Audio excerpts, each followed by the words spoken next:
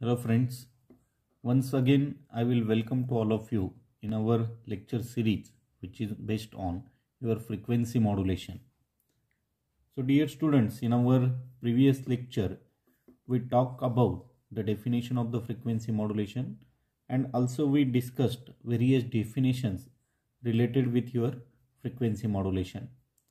In our today's lecture, we are concentrating on a new important topic and name of that topic it is mathematical representation of FM wave. So how FM wave itself mathematically represented, that part we are discussing in our today's lecture. So after just watching this video lecture, you are able to derive the mathematical expression or the mathematical representation of frequency modulated wave. So let us start with the concept. So before moving to mathematical representation, let us recall the definition of frequency modulation. So while defining the frequency modulation, we can say that frequency modulation, in the frequency modulation, we are changing the frequency of the carrier with respect to the instantaneous change in amplitude of the modulating signal. So as the instantaneous amplitude of the modulating signal goes on changing, the carrier frequency itself it is changing. So while keeping phase and amplitude of your carrier constant. So in one statement we can define frequency modulation as the modulation in which frequency of the carrier gets changed with respect to instantaneous change in amplitude of the modulating signal by keeping phase and amplitude of the carrier constant. So this is nothing but your definition of frequency modulation. Now our basic aim of this today's lecture is that we want to derive the mathematical representation of FM. How this FM wave can be mathematically represented. So we know that in FM there is constant amplitude. So whatever the amplitude of the carrier, it is constant.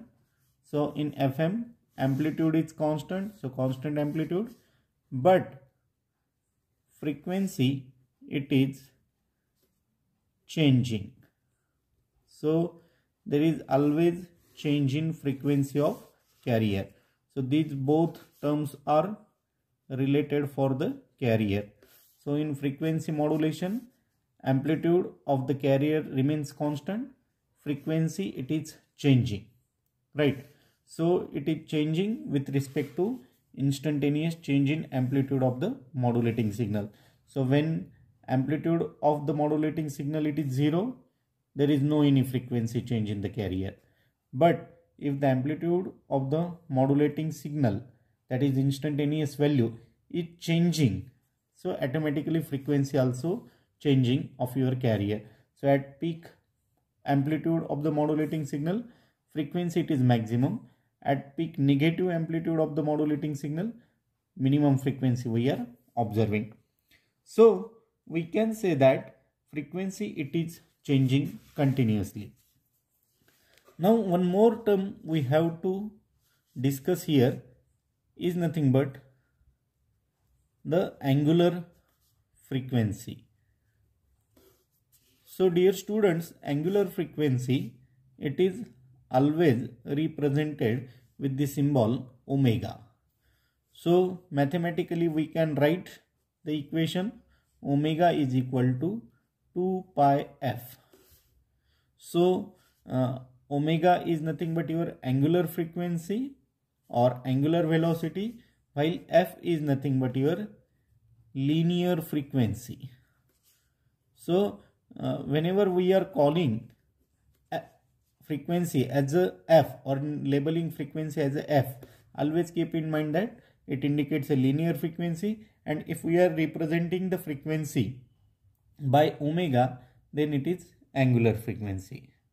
Now, whatever the angular frequency in your FM, so if the angular frequency in FM is omega, then this omega is the function of two different angular frequencies, that is carrier angular frequency and your modulating signal angular frequency. So we can say that omega is the function of angular carrier frequency and modulating angular frequency. So these two terms, that is angular frequency of the carrier and angular frequency of the modulating signal, decides a very important part while deriving your representation, mathematical equation for your representation of a frequency modulated wave. Now, the first statement we will note here regarding your frequency modulation is nothing but EFM. So, frequency modulated wave is represented by, so frequency modulated wave is represented by EFM is equal to EC sine of function of omega c comma omega m.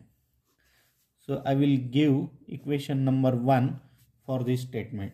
So FM wave is represented by, mathematically, EFM is equal to EC sine function of omega c omega m, or we can write this equation as EFM is equal to EC sine of theta of t. Give equation number 2. So if we compare these two equations, we can say that theta t is equal to function of omega c and omega m. So it is now your equation number 3. So in first equation, EFM is equal to EC sine function of omega c omega m. In second equation, EFM is equal to EC sine theta of t. So according to this equation number 1 and 2, we can write theta t is equal to function of omega c minus omega c comma omega m, not minus, omega c comma omega m. Right. Now from where we have derived these equations, so to understand these two concepts, that is theta t is equal to function of omega c omega m, we have to draw some vector relations over here. So suppose this is your EC vector. So this vector indicates a carrier vector EC. So suppose at time t equal to 0, this vector has this particular position. Now when the time gets changed, so suppose at time t equal to 1, this particular vector changes its position with angular velocity omega. Right. So whatever the angle created between these two vectors, so initial position at t equal to 0 and later on at t equal to 1, this angle is represented by theta t. Right. So as we know that EC sine theta of t is your rotating vector. Right. And if omega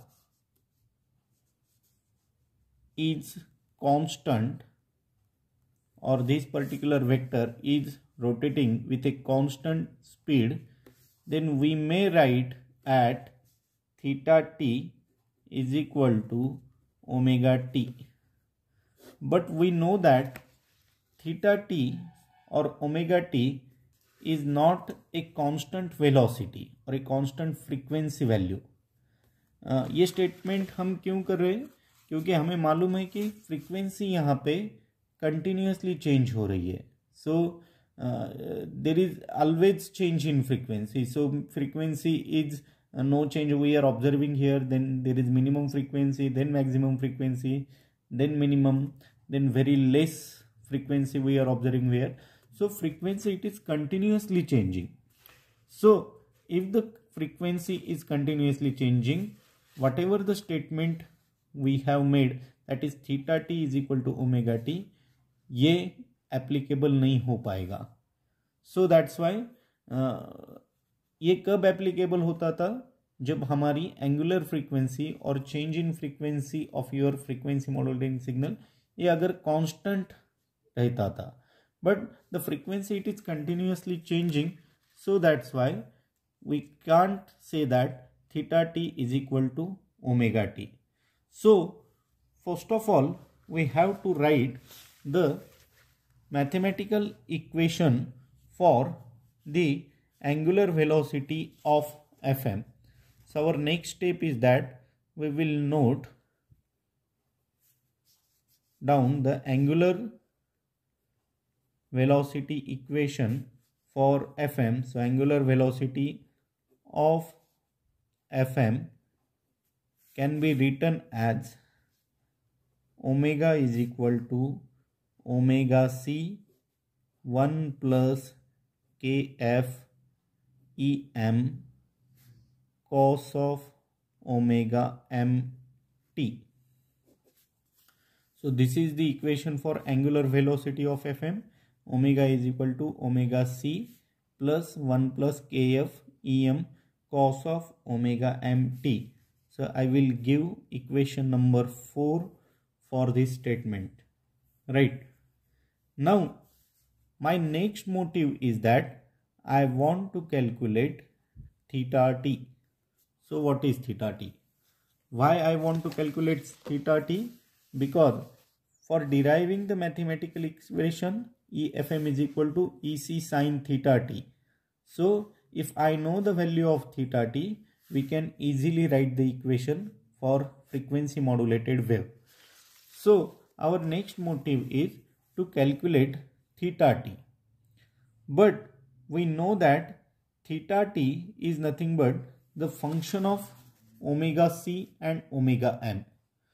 And as per this particular vector diagram, we know that if I want to calculate this particular theta t, and if theta t it is continuously changing, so suppose at t equal to 1, here we are observing theta t. So at suppose t equal to 2, the theta t is different.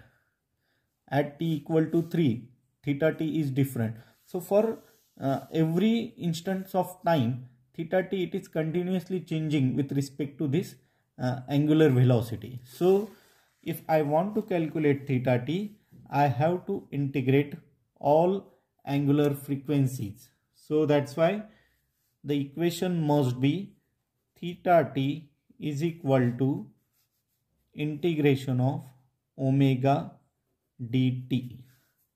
So if I integrate all angular frequencies or angular velocities of Fm, then I will get the exact value of theta t. So with respect to time, so our next aim is that, so we have written the equation theta t is equal to integration of omega dt. Now substitute the value of omega as per equation number 4 here. So as per the equation number 4, if I will substitute the value, it becomes omega c 1 plus kf em cos of omega mt, and dt as it is, right? So I will just use the integration rules here. So omega c, it will come out of the integration sign, so 1 into dt, then plus k, f and em also come out your integration sign, cos of omega m t dt. So if I will solve it, so I will just draw a bracket over here. Okay, so it becomes omega c, so 1 dt means it is t, plus now kf em, now integration of your cos of omega mt, it becomes sin omega mt divided by omega m, right? So it is our next equation. Then I will just multiply omega c inside the bracket, so equation becomes omega c t, right, plus kf em, right? So once again omega c sin of omega m t divided by omega m. Now as per our previous discussion, we know that if I want to represent angular frequency in terms of your linear frequency, then w or omega is equal to 2 pi f. So similarly here omega c becomes 2 pi fc, omega m becomes 2 pi fm. So I will just substitute value of omega c in the second part as 2 pi fc and omega m as 2 pi fm. I am just substituting the values for this omega c and this omega m, not for this omega c and this omega m, right? So the equation becomes, so I will just note down here the equation.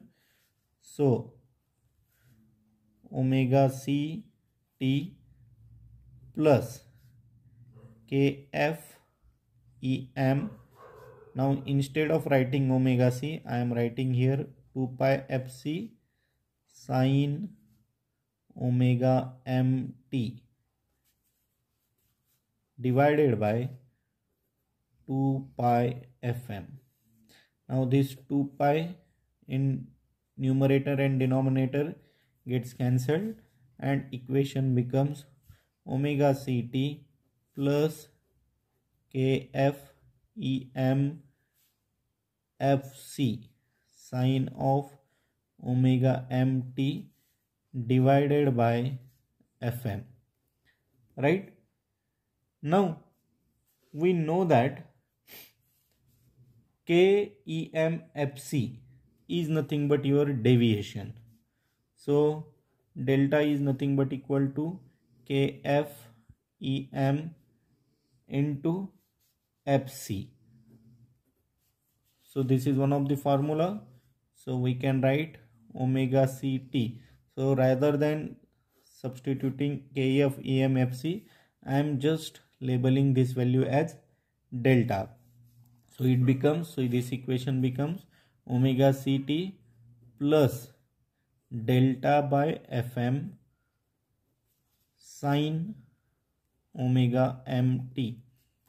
Now as per our previous lecture, we know that delta by FM is equal to modulation index MF. So which is nothing but your modulation index. So I will substitute the value of delta by Fm as Mf. So equation becomes theta t is equal to omega ct plus Mf sine of omega mt. Right? Now through this integration part, now we have achieved or we have get the value of theta t. Now just substitute this value of theta t in our first equation, that is EFM is equal to EC sine theta t. So we will substitute the value of theta t here and we will get final expression for EFM. So expression, or we can say that mathematical representation of Fm is equal to EFM is equal to, now our previous equation it was EC sine theta of t as per equation number 2. Now I am just substituting the value of theta t here, so the equation becomes, so after substituting the value of EFM we will get the equation EFM is equal to EC sine of omega ct plus MF sine of omega m of t. So this is our final equation for mathematical